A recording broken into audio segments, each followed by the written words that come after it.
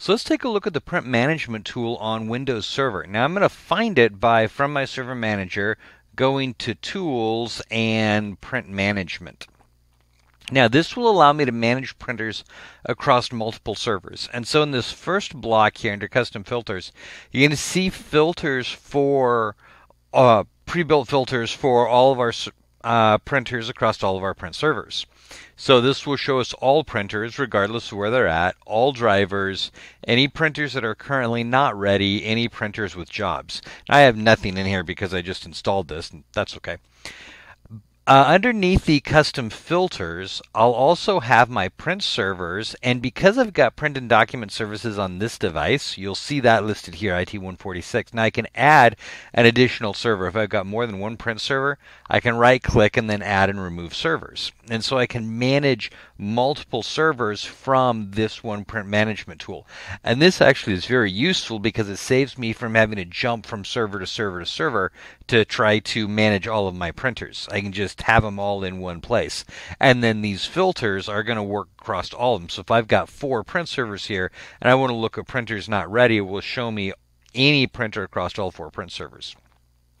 So under the individual server, I'm going to have drivers, forms, ports, and printers. And the drivers here is going to show me all drivers that are on this particular print server. Now, I can add additional drivers here. Right click and add driver or manage drivers. Now, when I install a printer into this print server in order to be shared, it will install the driver for me.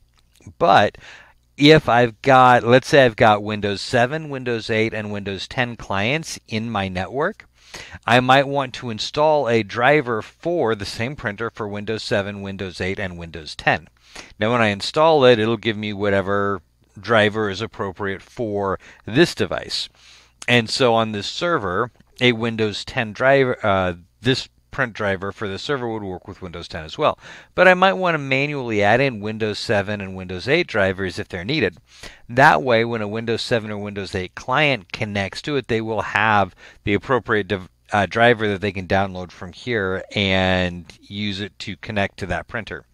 So that's what this drivers tool is for.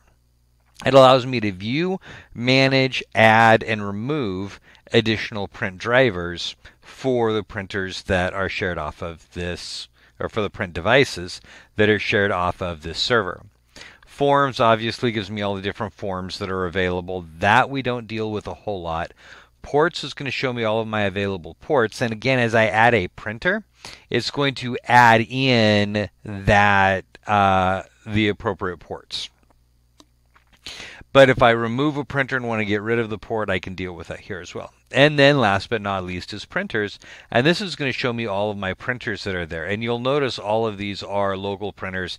And some of them actually are coming from my client.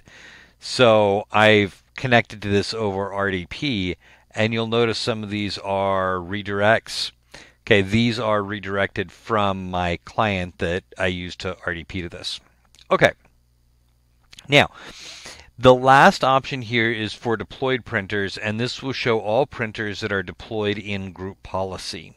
Now, you can share a printer off of a print server without deploying it via group policy, and then users will just have to connect to that printer, and they can do it by opening up the UNC path. So they can open up File Manager is one way to do it. You can also do it, by the way, let's see if I can get my File Manager open. There we go. You can also do it, by the way, by going on your workstation to add printer and then pointing to the UNC path name. Or in here you can type / the server name. And then you can either just browse to it, which I'm not sharing anything off of here at the moment, or you can type / the actual printer to connect to the printer. And you can do that from the client if you don't have it deployed in group policy. If you have it deployed in group policy, you can still do that. But if the client is subject to that group policy, it will automatically be deployed for them. And that's why we like to deploy things using group policy, because it simplifies our process of installing printers. We can make them automatically installed to a computer or to a user based on our group policy. Okay, that, by the way, is different from listing a printer in Active Directory. If I create a printer and I list it in Active Directory, then people will be able to search Active Active Directory to find it, but it won't automatically be deployed unless it's also deployed in group policy. So to add a printer, we just right click and add printer. And I'm going to do something really generic. I'm just going to fake this. I'm going to add a new printer using existing port, LPT1, which doesn't actually exist on this device. I'm going to go ahead and install a new driver. And I'm just going to use the generic text-only printer and click Next. Next. This doesn't actually exist, but it's going to give us a printer that we can look at here. And Finish. So that now is going to show up in my printers right here, generic text only. And then I can right click on the printer, open the print queue to manage properties, pause printing, list it in the directory. This is going to put it in Active Directory so people can find it there. I can deploy it with group policy. By the way, that obviously only works if you're on an Active Directory domain, you're a member server. Set printing defaults, manage sharing, print test page, look at specific properties, enable branch office direct printing, which is something we'll do sometimes if our print server is in one office, in our main office, and in a branch office we might have a network attached printer that's shared off of here. By enabling branch office direct printing, we can make it a little faster so users can send jobs directly to the printer rather than coming through the print server and it taking a little bit longer.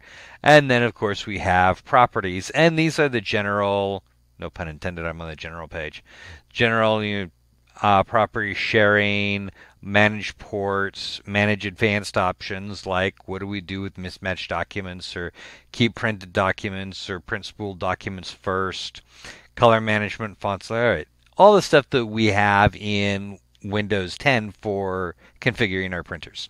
Same basic information here. Okay, now if I'm going to share the printer, I'm going to right click and then I can either deploy with group policies or manage sharing and share this printer from here. Share this printer, whether I want to render jobs on client computers or locally, and just hit OK, and that is now shared. No, I haven't listed it in Active Directory yet or deployed it. That's fine. We're going to talk about deploying in another video. I do want to show you how I can connect to it using a UNC path name, however. So let me open up my file manager again, pretending I'm on a client computer now.